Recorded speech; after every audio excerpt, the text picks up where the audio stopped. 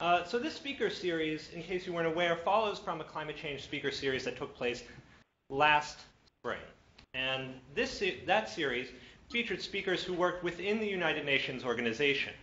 And during that series, students asked critical questions about the role of the UN in averting climate change and about their own roles in stemming the impending crisis. Their questions were part of the inspiration for this speaker series on popular responses and environmental justice. So here we are, 1 year later, one very hot year later. And it has been hot in several ways. As we know, both NASA and NOAA have concluded that 2014 was the hottest ever recorded. The Intergovernmental Panel on Climate Change warned in their fifth assessment report that the situation is dire, that the time for mitigation is running out, and that the peril that some people face now and that others face imminently is the result of nearly 200 years of fossil fuel-based industrialization. And as we know, this industrialization process has been uneven both between and within countries. At the beginning of November this past year, the world's two leading polluters, the US and China, agreed to reduce their future carbon emissions, generating hope for a multinational agreement at a meeting in Lima, Peru 1 month later. There, representatives of 190 countries met to forge a new agreement on greenhouse gas emissions. Yet this meeting, like so many of the ones before it, was mired in divisions between economically developed countries and economically developing ones, between those that benefited from the industrial processes that were responsible for climate change and those that have been victim to those industrial processes and to the climate change those processes have wrought. Though an agreement was signed in Lima, the promise of a binding agreement necessary to stem the tide of an unabated climate change remains doubtful. But also in this very hot year, as international discussions stagnated, 300,000 people from all walks of life and from many parts of Earth marched in New York in September. Together, they argued that the geographically and socially uneven environmental impacts of climate change were directly connected to the very same political, economic, and social relationships and processes that protesters in Ferguson, Missouri decried 1 month earlier, and that other protesters in New York decried 2 months earlier. So for many in this march, it was clear that the environmental issues intersected with race, gender, and class. And in this way, I can't breathe can be seen not just as an exasperated plea from an unarmed man, but as an exasperated plea from poor and marginalized communities of all skin tones suffering from the externalities of industry. And just as those protesters in Ferguson called for fundamental changes, so too did the climate marchers in their calls for new socioeconomic, ecological relationships. To the protesters and to many of you in the audience these next several weeks, the situation is dire, and the inaction or insufficient action by those in power may be making things worse. And as our speakers today and in our coming sessions will discuss, not all hope is lost. They will address their frustrations and successes in securing environmental and climate justice through international, state, market, and technological methods. They'll highlight the interconnectedness of the environment, race, gender, and class. And they'll discuss how individuals like yourselves can organize to be the changes you wish to see in the world. At the end of the introduction in her recent book, This Changes Everything, Naomi Klein writes, "Nothing is inevitable. Nothing except that climate change changes everything.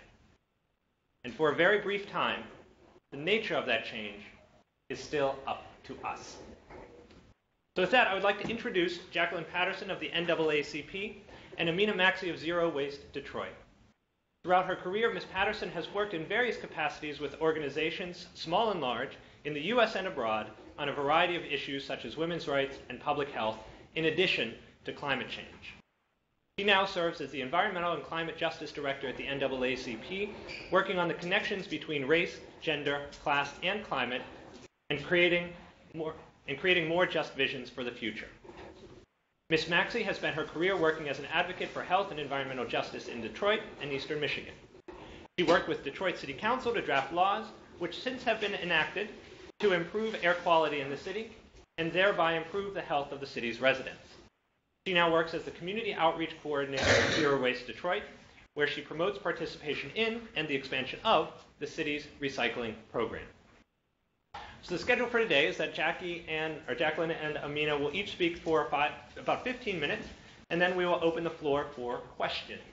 Then they'll sign off around 5 o'clock, and then those of us who are physically present in the room will have a discussion amongst ourselves about the things that they've said and any other issues that are going on that are relevant to what we've heard today. So with that, Jackie and Ahmina, welcome. Thank you for being here. And Jackie, we'll give it over to you first for the first 15 minutes, and then we'll turn it over to Ahmina. Right? Okay, great. Thank you. So it's a pleasure to be with you all today, and sad because I have to look at my notes, and that means I can't see you simultaneously, but hopefully I can make this work. Kind of strange to not speak to you at the same time. But I'll be talking a little bit about the work that we're doing and how it fits into the larger climate justice realm, and then talking a bit about leadership in the climate justice movement and what that looks like now, what we see in terms of a necessary transformation in leadership in order to make the movement and its impacts more effective. And then in the end, I'll talk a little bit about kind of ways that I see roles that you as emerging leaders and existing leaders can help to contribute as we all work together on this in different ways at different levels. So the NAACP has started this work about 5 years ago, at the beginning of 2010, and we have branches and chapters throughout the nation. So we work in a lot of different circumstances in terms of folks who are impacted by both the drivers of climate change and the results of climate change. So when we talk about the drivers, as you know, greenhouse gas emissions are what's driving climate change. So the types of impacts that we see the impacts that we see of the driving of climate change include whether it's coal-fired power plants that are emitting or incinerators that Ahmina will be talking about a bit more, different fossil fuel-based energy production and its impacts, near roadway air pollution, and so forth. And then on the impact side, we see the shifts in agricultural yields or the ways that crops are no longer producing in the same way due to either drought or flooding. And we also see the rising seas and how that's taking over land and exacerbating storms through storm surge. And then we also see the increase in frequency and severity of extreme weather events.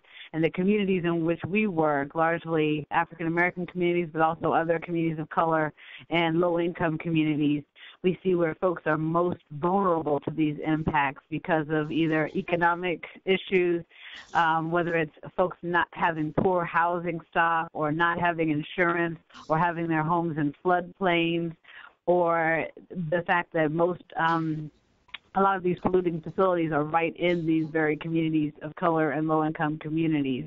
And then we also see on the other side, in terms of vulnerability, in terms of impacts, we see where political disenfranchisement also plays a role, because you'll have places that aren't necessarily getting the resources that they need to build resilience against these impacts because of political disenfranchisement. So specifically, I work in areas like Gulfport, Mississippi, where they have a coal-fired power plant in the middle of their community that emits so many tons of carbon dioxide, sulfur dioxide, and nitrogen oxide every year.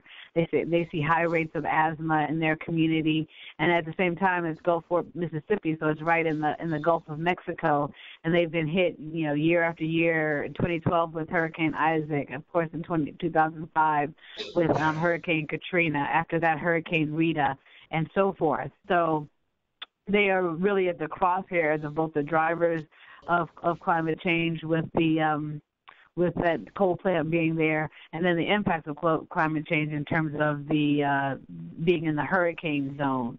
We work in areas like River Rouge, which actually I think Ahmina might talk about more, in Detroit, where again there's a coal-fired power plant and a number of industrial facilities there. But then it's also a community where folks are low-income folks, so it's the ironies of a place that is host to a coal-fired power plant, but probably has higher rates of shutoffs, whether it's their electricity or even their water, as I think Ahmina will talk more about in terms of the Detroit situation. We worked out in an area called Four Corners out in the west, where Navajo communities out there who are living in the shadows of coal-fired power plants, and 70% of the people on those reservations don't have running water and they don't have electricity, yet they are within 50-mile radius. They have 4 coal-fired power plants within 50-mile radius of their reservation that came in with a promise of jobs and electricity at least. They don't have the electricity because, like I said, 70% of the folks on the lands don't have electricity, and even the jobs, they usually brought in the plants and brought in the workers. So, in a number of the families we've met with, the men in the homes were off working in a completely different state to bring in the revenue for their homes. So those are just some of the examples of the types of situations of a lot of the communities we work in, where people have these compounded challenges around dealing with the toxins in their communities, that are the same toxins that are driving climate change, and then some of the same communities have these vulnerabilities. But then on the other side, we are doing this work, and those communities are doing the work as well. And these communities have, might have a lot of these vulnerabilities, but they also have assets as well. One being the organizing and their commitment to seeing change in their communities, and their talents and their innovation and their various skills. So you see communities like Gulfport where they're actually making a transition now, and they've through their activism, the coal-fired power plant is going to stop burning coal in March of this year, where they have started a community garden project where they've started a number of community gardens connected to churches throughout their area, where they have a green school project going in their high school and one of their elementary schools, where they're looking at the fact that they have all these storms and that they're flooding every year, and they've actually started a stormwater management initiative so that they can actually bring in jobs to do the stormwater management infrastructure and save these homes, many of which are in floodplains from the flooding that's happening. So we are starting to see a lot of kind of hope and growth in these same communities that have so much in the way of risk and vulnerability previously. So that's kind of work that we're really doing, and working on both sides of mitigation of these drivers of climate change like coal-fired power plants and otherwise, but then also working on equity-based adaptation and resilience building with communities really in the lead of deciding what their vision is of the type of community they want to live in, and then leading on implementing those solutions. So with that, we strongly believe that it does need to be communities in the lead, because a part of the issues that we are having now is that we've had this non-people-centered development. Development comes in and it's just for the sake of profit. In Houston, you have a situation where they're so pro-profit, pro-business, that there's actually no zoning whatsoever. There are no zoning laws. So you see, we visited a high school, the Cesar Chavez High School, where there's 5 oil refineries within a 10-mile radius of that one school. And again, it's a Latino American and African American school. And so we really started to work with communities who are saying, no, this isn't working for our communities, because it's usually the communities that have these vulnerabilities that are most faced with those kind of situations. So we're starting to see where laws are beginning to change through community activism, so that this non-people-centered development then begins to turn on its ear, and communities start to have more of a voice in the types of development that's brought into their communities. We're also looking at the fact that even as we are moving in this situation of climate change, that we have real adaptation through community leadership. Unfortunately, a lot of the pathways that folks are designing now are pathways to false false solutions. So instead of coal-fired power plants, they're looking at natural gas-fired power plants, which brings, as we know, a whole other set of challenges through fracking and so forth.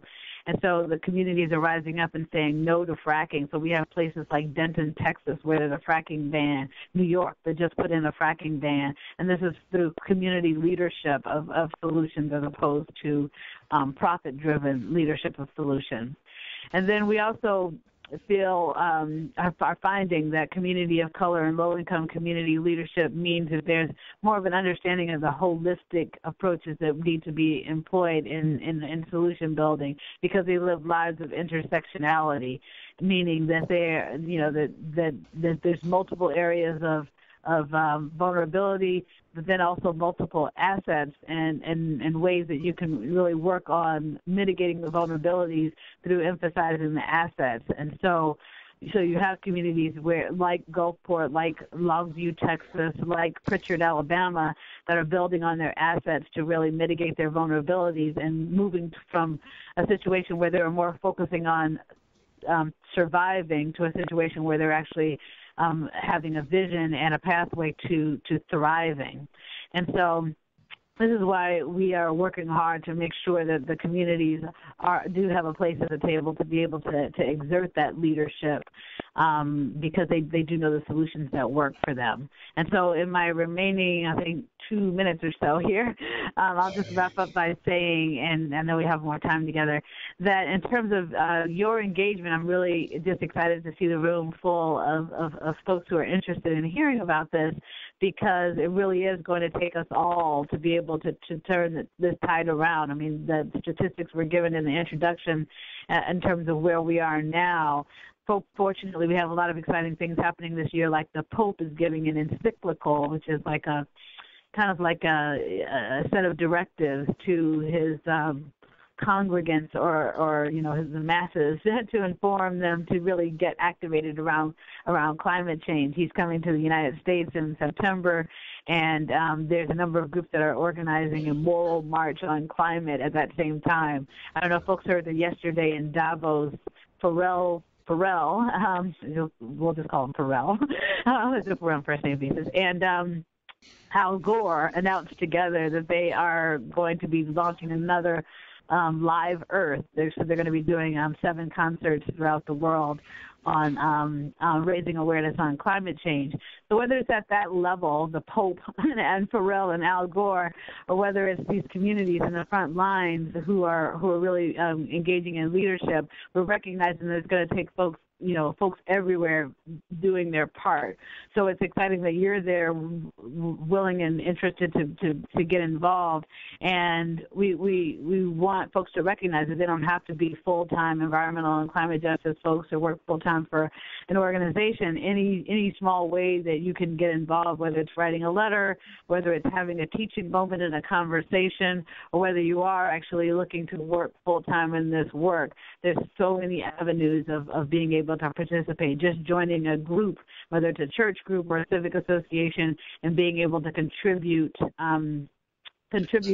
that group's might to this work in whatever way, whether they're lobbying or doing awareness-raising sessions. And then we are working with Jackie Smith and so forth around building the connections between scholar activists and the frontline community work, so that your ability around research, around analysis, around data can then lend to the frontline community advocacy work. Right now I'm working on this issue called net metering, where a community or an individual can put solar panels, and whether it's a solar garden in a community or a solar panel on your roof, and you can if you generate more electricity than you use, you can get a rebate for that. But yet the opposition, meaning the energy companies, are trying to turn frontline communities against it by saying that it means that people who can't afford solar panels are subsidizing solar panels for the rich. But if we had a group like of scholar activists, like the folks who are in the room, then we could work together on really doing the data that can counter the types of false arguments that industry is putting out. And we also talked about the impacts of climate change and wanting to be able to document that better and document solutions that work so that then frontline communities can get more funding to support their work. And that's another way that scholar activists and frontline communities can work together.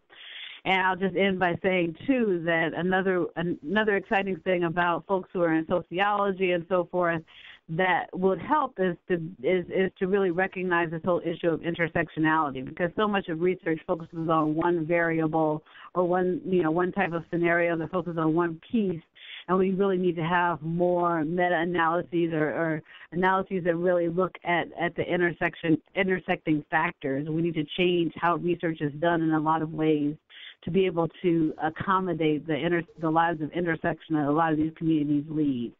So definitely looking forward to more discussion with you now and more hopefully work with you in the future. So thank you very much. Thank you, Jacqueline. Thank you.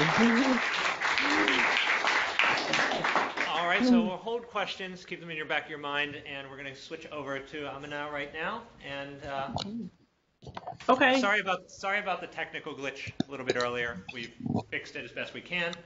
Can you hear me okay, or do I need to speak a little louder? Yes, that's fine. All right, okay. Everybody can hear me? Yeah, okay, that's great. Okay. Thanks. So hi, everybody. My name is Ahmina Maxey. I'm the Community Outreach Coordinator here in the city of Detroit. I work with a group called the Zero Waste Detroit Coalition. And so Zero Waste Detroit, just to give you a quick summary kind of the work that we do and the work that I do. I've done environmental justice organizing in Detroit since I graduated from University of Michigan. I studied with Professor Paul Mohai, who was a real one of the founders of the environmental justice movement and a great professor, as well as Professor Dorceta Taylor, who's also a really great researcher in environmental justice work. The aim, though, of the organization I work for, Zero Waste Detroit Coalition, is to really advance recycling within the city of Detroit, and that is actually sprung out of the fact that the city is home to the country's largest waste incinerator, where all of the city's trash is burned. And so we do work to continue to watchdog that facility, as well as advance recycling with the mindset that the less that we have to burn, the less of an impact on our health. The third prong of our work, which is more of what I'll focus on, is really solidarity with other groups in the city, but also at the state level, who are also doing environmental justice work. Because what we have found is that while we are very issue specific as far as the one facility, we will not have any success unless we can work together and really amplify our efforts and our mobilization abilities. So I want to kind of give you if you've never been to Detroit, I kind of want to explain to you what it's like as a city. So the city of Detroit is a predominantly African-American city. It has over 80% African-American. It's a large Latino population. There's also in the Metro Detroit area a very large Middle Eastern population as well. In addition to that, we are an environmental justice city. We're very burdened with a lot of environmental hazards and a lot of environmental pollution. And I give you this context so you can understand where we come from in our organizing. We are home to over a dozen facilities, such as the DTE coal-fired power plant, Severstal Steel, the incinerator, Marathon Oil Refinery, which we just saw this Obama State of the Union, where he's talking about Keystone XL. Our oil refinery already processes tar sands that are coming from Canada.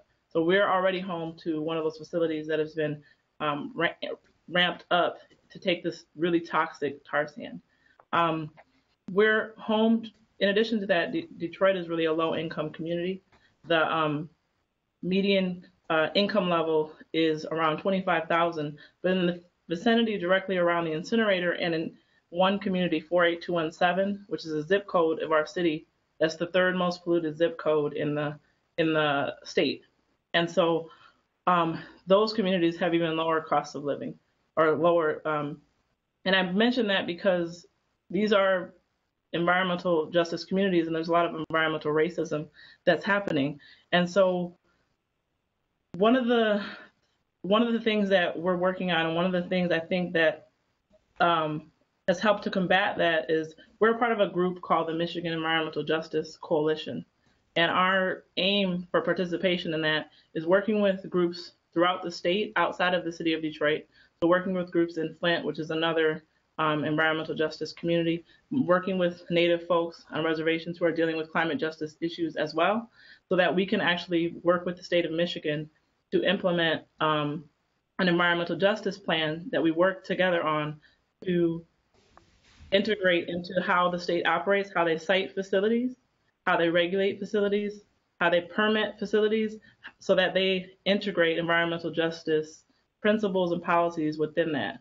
So we have met with them and begun to work with them, and they've integrated some of the policies into their structure, but we're still, while the plan is adopted, it was adopted by one of our former governors, it hasn't been fully implemented.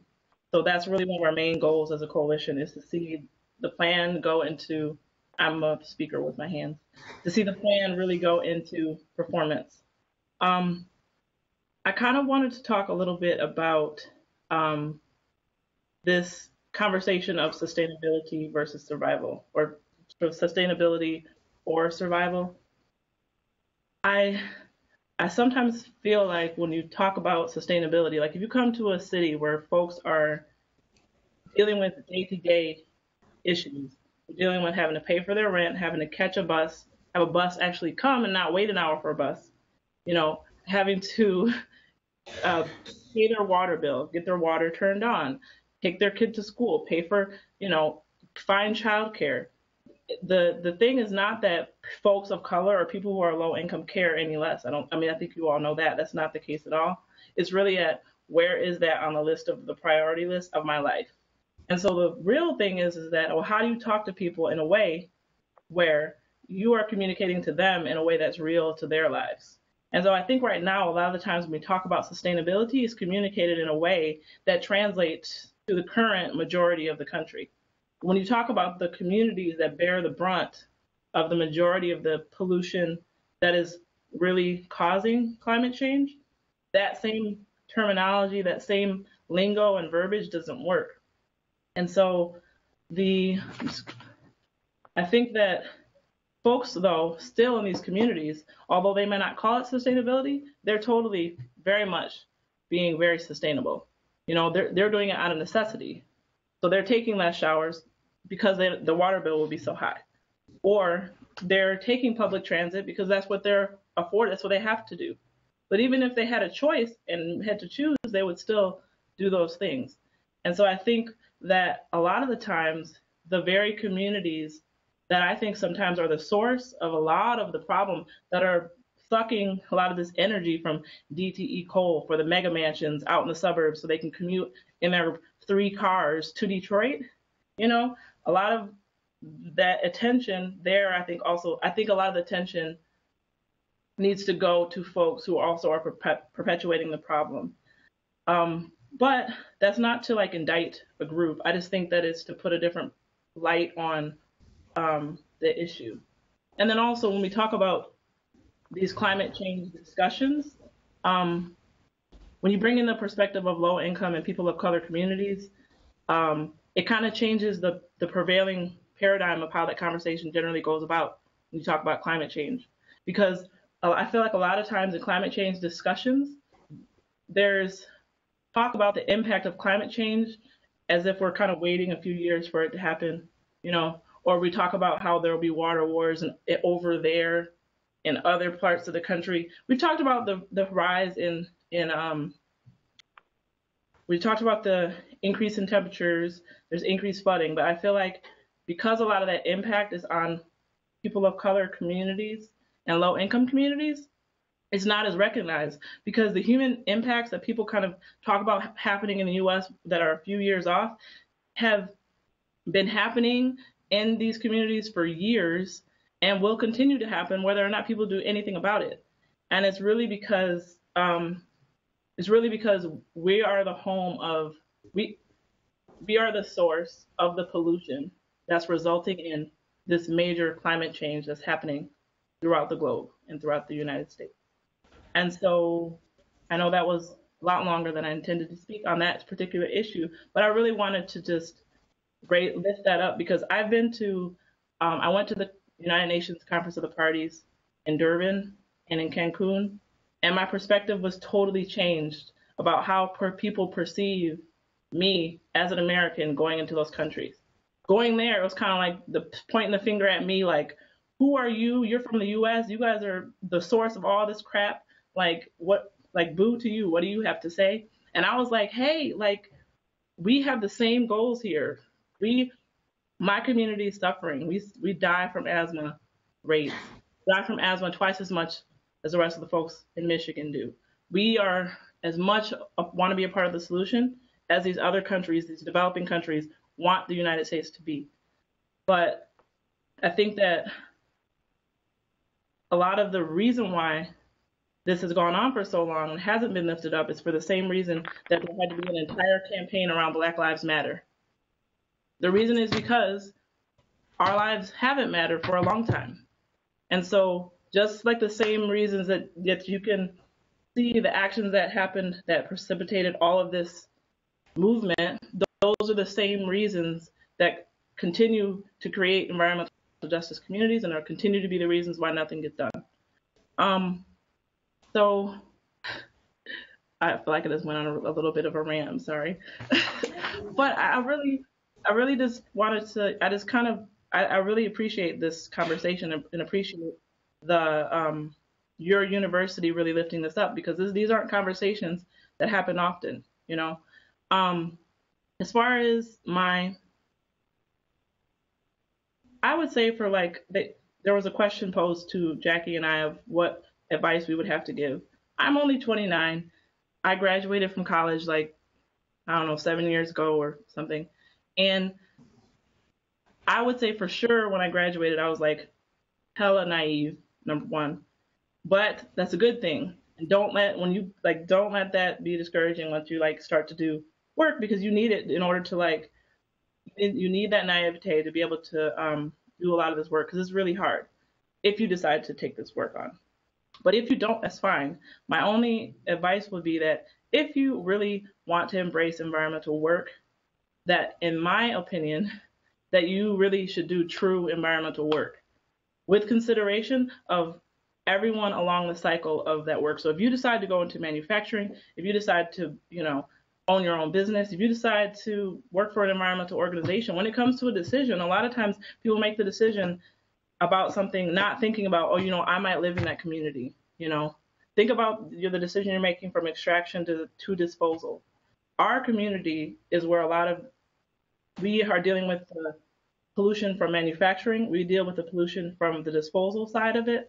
And I think that if more people could put themselves in our shoes, they would do differently. If they had to live in 48217 for 1 minute and breathe the air they have to breathe, or see their niece have a asthma attack in the middle of the night and not breathe not because of the inside of your house or because you're not, you know, not taking care of things, but because of something totally out of your control, I think it would change the way people really think. So I just would ask you to have consideration along the entire cycle from extraction to disposal and think about how do people play into that. And then also, as you move forward, there's a lot of false solutions that are perpetuated. One of the specific ones that we've had in Michigan was around renewable energy and inclusion of incineration as a form of renewable energy. So deeming it similar to solar, wind, geothermal. And so one of the things that we really had success around was recently in this last term, there was a bill to try and do that, to change the definition in Michigan, and we were successful in defeating that bill. And so that's something because we didn't want to see other communities have to deal with something like we have to deal with here with our incinerator. You know, the city of Detroit had us, for the first time, another thing that we're excited about was we finally, starting in this year, have our first citywide curbside recycling program. Doesn't it give you a comparison? The city of Ann Arbor, their first curbside recycling program was in 1986. So the reason why we haven't been able to have one for 20 years was because we were contractually obligated to send our trash to be burned. So, you know, it's really, we're excited about that finally we can recycle. Let's get behind it. We also, like Jackie spoke about a little bit, there is a lot, of pollution here. But the thing about Detroit that's like you can't like sleep on is that people are really resilient. We have a lot of really exciting and really fun things going on. Like there's a lot of work going on in the city around food. There's a lot of issues folks have with there's lack of access to healthy food, and so there's a lot of community gardens that have popped up and been going on throughout the city. There are also, you probably saw this in the news, we recently were having problems with the city of Detroit shutting off folks' water. And so members of Zero Waste Detroit, like the East Michigan Environmental Action Council, the Sierra Club, other groups, organized to provide access to folks whose water was shut off, and to organize with the city to stop the water shutoffs for folks, because water is a human right. And so for as much as things continue to be like tried to take away, whittled away, there's a lot of organizing that's happening, and we need you guys and folks who will be scholars and who will be the decision makers to like truly, and I know it's cliche, but like put yourselves in our shoes. Put yourself in the shoes of the person living next to the facility that you're permitting. Would that be you? Not just like Obama said with the minimum wage, where he said, if you saw the State of the Union, he said, live on $15,000 a year if you're willing to not increase the minimum wage.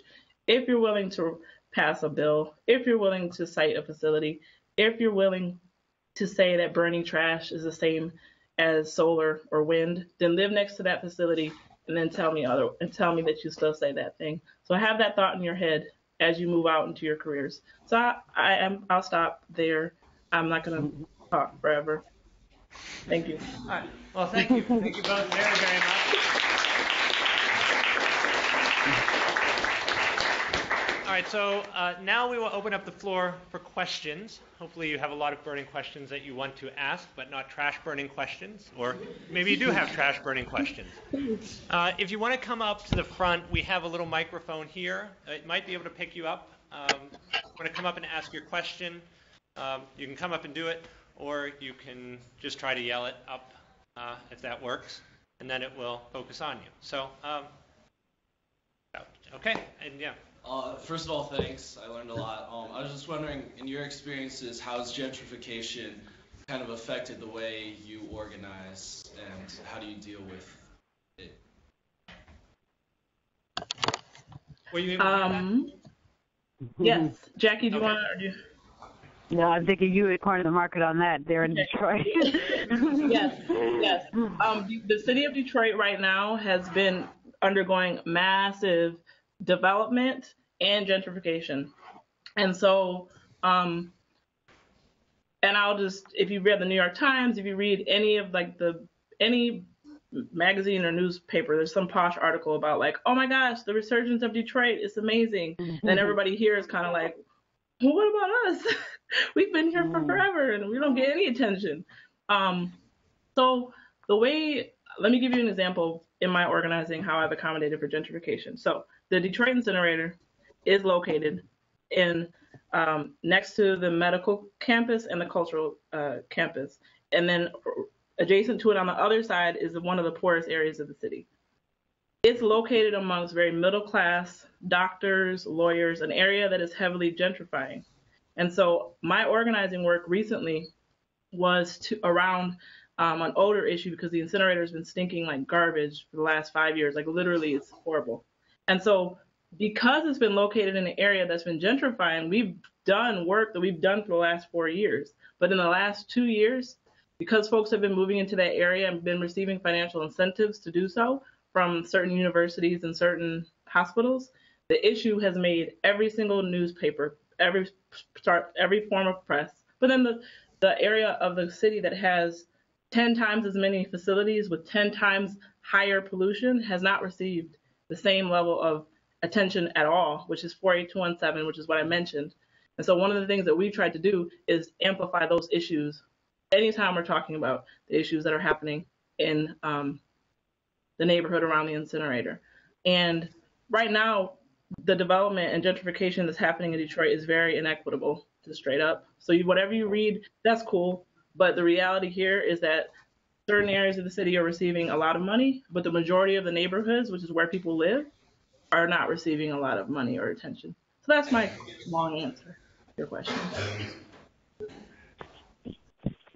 So the other thing I will add briefly on that is that the work we're doing around adaptation, as communities are developing adaptation plans, one of the hazards we're finding is that adaptation, how folks actually implement adaptation and whether it's led by the communities really defines the line between whether it actually becomes gentrification as opposed to like a community that wants to revitalize their community and they're leading on the decisions that are made in terms of how it's done versus someone else coming in and saying we're going to do these certain things to make this to develop these adaptation measures in this community that could actually end up resulting in folks being adapted right out of their own land and then their own communities.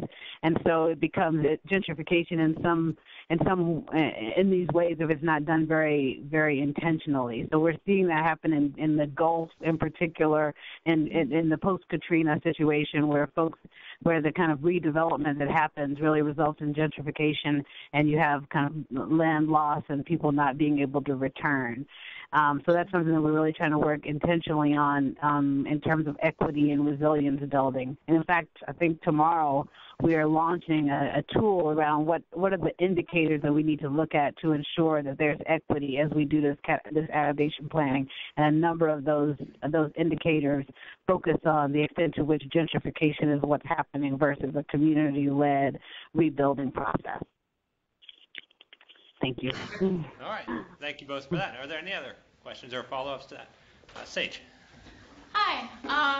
So a lot of us are involved in a lot of environmental clubs on campus, and we have, it's great. We have a lot of people involved. There's a lot of excitement, but we're not diverse at all. Almost everyone has the same, white middle-class background, and we've all have privilege to kind of foster this passion about sustainability.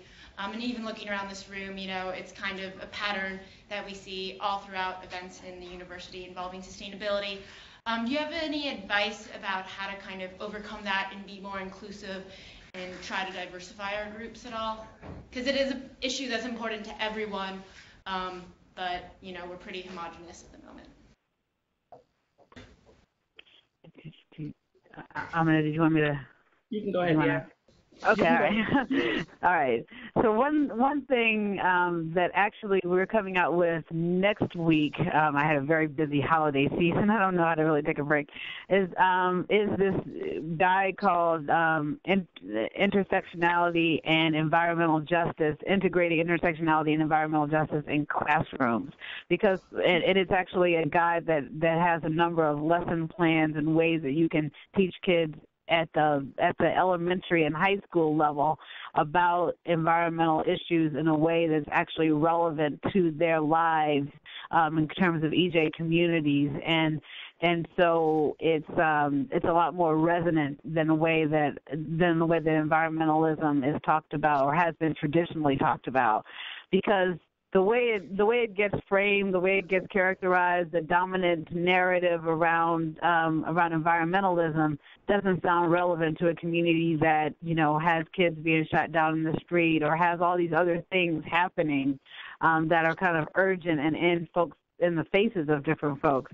So starting there is one of the places that we really are trying to start in terms of elementary and high school to have kind of the framing that is relevant for folks to really understand and connect to around environmentalism, so that by the time they reach where you are now, there's already been kind of a sensitization that's grounded in the reality of the lives of the folks who are, of diverse communities. So that's not really kind of an advice for something that you can do, but it's just something that kind of gives you hope for future generations. But in terms of now, one of the things that we're doing now, because I get the same thing when I first started doing this work within the NAACP, I would go to the annual conventions and I would have a session on the agenda called Climate Justice 101, and people would come in, and by the end of the session they were like, that was really interesting. We thought that this was going to be about the climate of workplace discrimination. Like literally someone said that to me at one time. So it was so far away from what they thought the NAACP agenda was. It just didn't even occur to them that it could have been about something related to the environment. But again, in that session, it really helped because I really used like a story-based approach to really help folks to connect. So what I do also, I'll just end by saying in my office, what I've done to get folks engaged, like literally at the office, like in terms of just general staff, is have a monthly film screening with a video that really ties environmental issues with, again, the everyday lives that people are living. So Spike Lee's If God is Willing and the Creek Don't Rise, and other films that actually tie it to the lives that folks are living every day. So I would advise that as kind of film is just really a powerful, film and story is really a powerful way to draw people in and help people to see the connections to the lives that they're living. And I think that, and another thing I'll also just say is that I'm sitting in the Sierra Club offices right now. I just did an anti-oppression training with this group called Energy Action Coalition, which you guys might know. And I'm actually sitting in the office of the Sierra Student Coalition, just borrowing her office. And one thing that they did with the Sierra Club is that they actually went out and they participated in a lot of the Ferguson activities to really recognize that it needs to be a leaning in and a real connection to the same systemic oppression that results in situations like, there being a city council with no African Americans in a city that's 60% African American, or having a police force that's predominantly white in a city that's predominantly black, and have someone whose life was so devalued they were shut down in the street like that. It's completely connected to communities that are disproportionately dumped on or toxins poured down their lungs and so forth. So Sierra Club has a way to go, but they're trying to take that step to recognize those connections by participating in the Ferguson events, so really leading into the events that are really in the front of these communities that you're trying to draw into the environmental realm. So those are the kind of a smattering of of ideas around that. So thank you. Yeah. So just to, I would add to what Jackie's saying is that if you want to diversify and see that your groups are more diverse, like she said, is that you have to either take on the issues that are of interest in relation to the environment of people of color. And so, but the thing about that is that just like anything else, if something has been a certain way for a long time, there may be the goal or the intention of this, but it may take a step back from you, or you may have to be uncomfortable for a little while just to provide that space. I don't mean that anybody gets a free for all and does whatever they want, but you have to also, it's kind of like a give and take. As far as what those specific things are, I don't know. I'm not in association with people of color on your campus.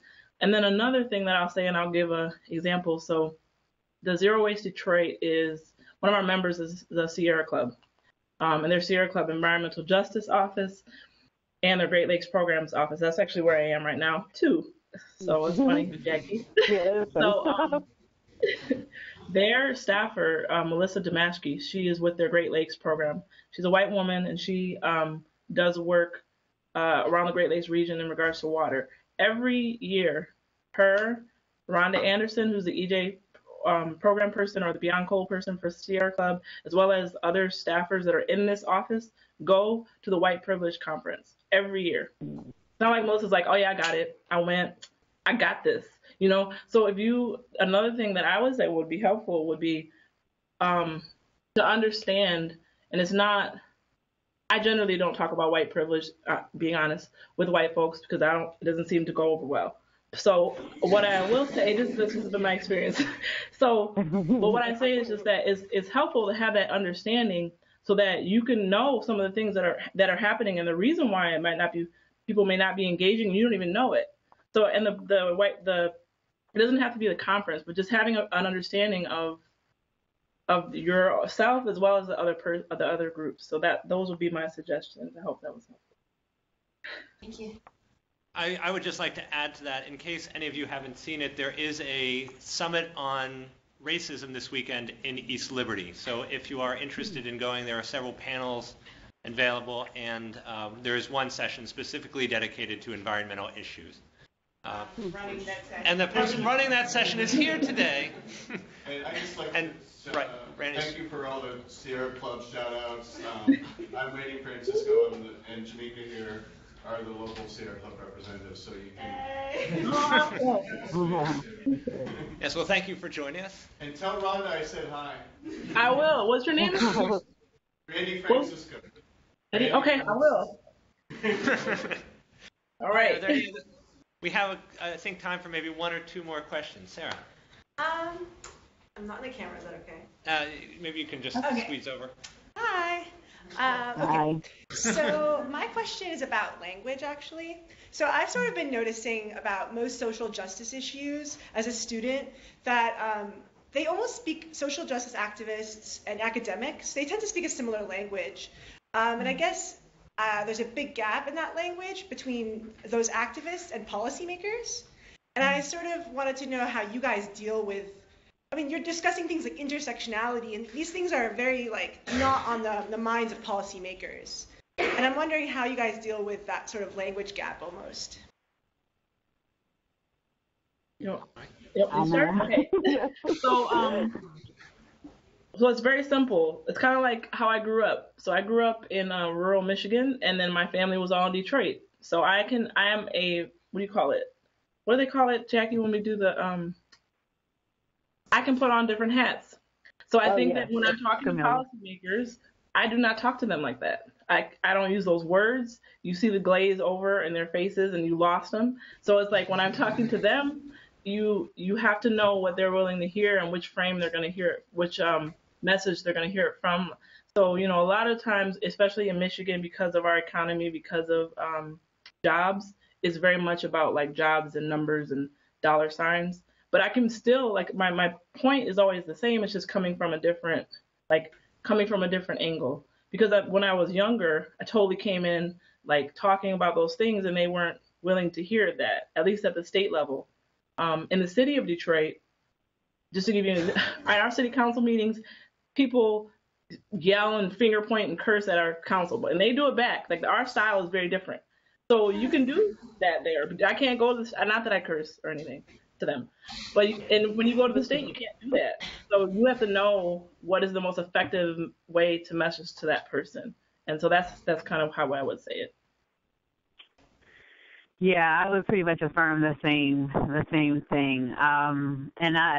So both in terms of how I use my language, but also even in terms of working with others and helping them to message how both to talk to our how to talk to lawmakers, but then in terms of other folks, how to talk to frontline communities in a way that makes sense, that really kind of matches in terms of language and relevance. So it really is about tailoring to whatever audience it is. So I think Ahmina said it very well. Thank you. I wanted to say one more thing before, I know this is the last question. I just wanted to say something as students, like, about how important, and I think, like, how much I think it's great that you guys are here in this lecture, but also being a student, I remember sitting where you're sitting and looking, maybe not at a screen, but at a person talking, and you know so much, and whatever community you go into, a people of color community, and I see there's not students in the room too, hey y'all, but wherever you go, whatever community you go into, I know how smart you are, but like sometimes as a student you're so eager and you go out and you're in a new community with new people that sometimes, like, I would say, take a step back and get to know people and earn your respect in the community if you're organized in a way that isn't always about like what you know and what you think and what's right. And I think that sometimes my experience has been even a little bit how I might have been. That can be the experience that a lot of new folks have when they go in. They have all these great ideas and they're so excited, but it's kind of like there's a lot of like really seasoned folks in the field who also know a lot, and a lot of elders who also know a lot. So it's just how you enter a community is very important. So I just wanted to say that. Okay. Anything else? Any other final quick questions that could maybe get a quick answer? Okay. Nothing? Okay. Well, then I think we're about out of time then. So thank you both very, very much for the conversation. Thank you.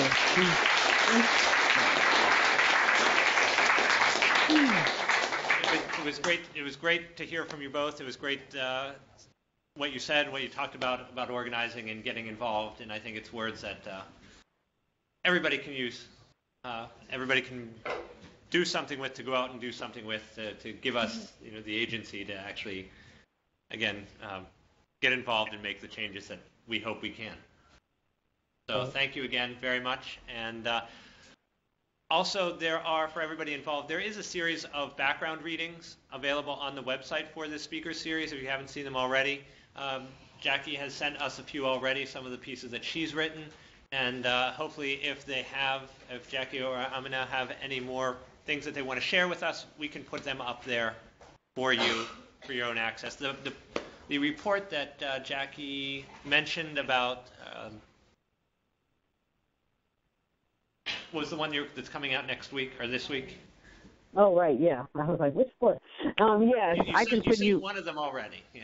Yes, that's true. I can send you both of the ones that I mentioned, the one that's coming out tomorrow and the one that's coming out next week. I'll send you, yeah. That would be great. Okay. We'll put them up on the website along with it.